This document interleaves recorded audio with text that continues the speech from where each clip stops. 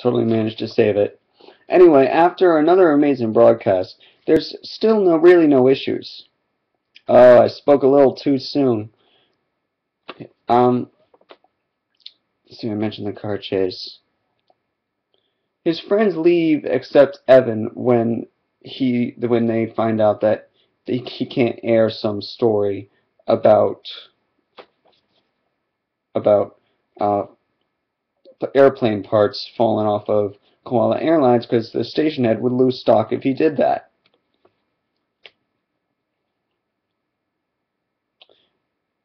Now, in this scene, Jack Lane, that guy the guy who had to change his name because that was the bet earlier that I mentioned.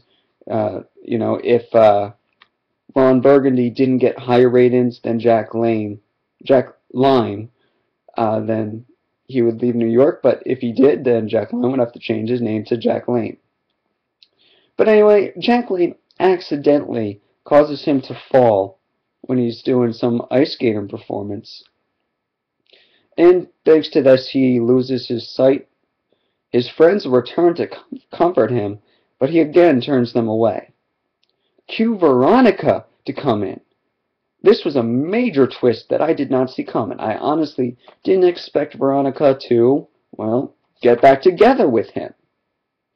I would have imagined a movie like this would have broke him up and kept him up. I would have thought that he was going to get together with Linda. But no.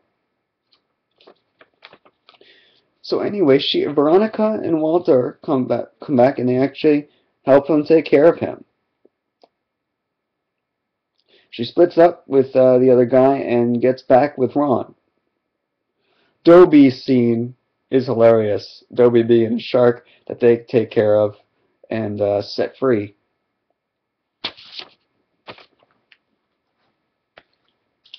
But then Ron does a procedure to see again.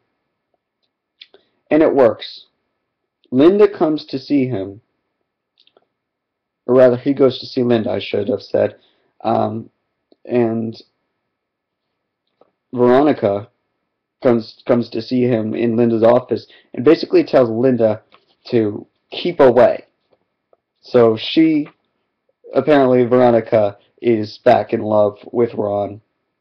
And while I will say there is no formal remarriage, I don't think there necessarily needs to be in this case. Now the final part of the movie is him finding out, he's got to take better care of his family. And this is where the movie actually, for the first time, gets serious. It's the last half hour. So this is spoiler section 2, major spoilers. So if you don't want major spoilers, if you don't want to know how a movie like this ends in today's world, then stop the review. Walter has a recital, so finally, for the first time ever, he goes on live with just himself, no friends. His friends are actually standing right next to him, but they're not doing the news with him. And he says that he realized that what a mistake he's made.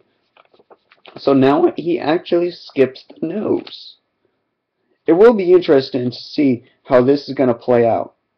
Before he skips the news, he does end up not doing the story, but saying that Koala Airlines sucks. An important note, seeing as the thing that broke up the group was them not being able to do that story. Something I should have mentioned earlier. But anyway, he's going to his son's recital, and it's Jack Lane and his crew. It's going to be a 4-on-4. No. It's going to be a total battle like an Anchorman 1. They've got known actors like Jim Carrey, a whole bunch of other people. They've got many parodies of news channels like BBC America, just a parody. They've got MTV News there. And actually, those actually aren't even parodies. They're real. But anyway, Carrey, great acting there. We've got these funny things like they've got someone dressed up in a Minotaur suit. They've got they're making someone look like a ghost, like an actual ghost. History Channel news. So many different things. Such a funny battle. Very short though, because Gary saves his life. Gary being the other guy that Veronica was with. So he can go. It saves his life with like the powers apparently that he has because he is a psychologist. I knew you had powers, Ron says. Channel 9 with West Montana. I really don't think that's right. But with Wes, played by Vince Vaughn, helps him win so he can get to the recital on time. It's funny because they all come to like some agreement, and then Evan, the guy played by Steve Carell, just blows the whole thing up. And I'm sorry if I've been saying the character's name wrong, Evan.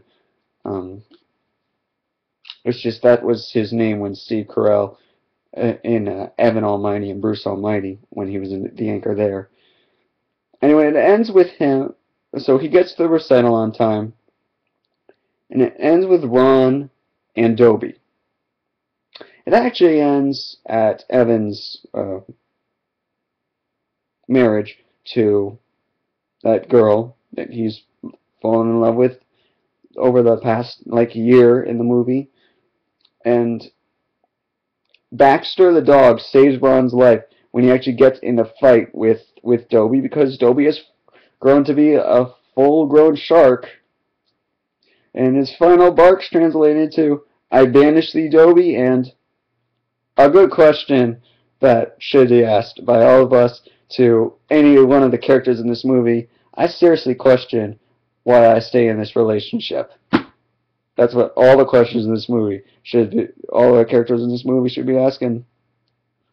But the fact is that it does bring a lot of joy and laughs, and it's satisfactory in the end, so maybe that's their answer.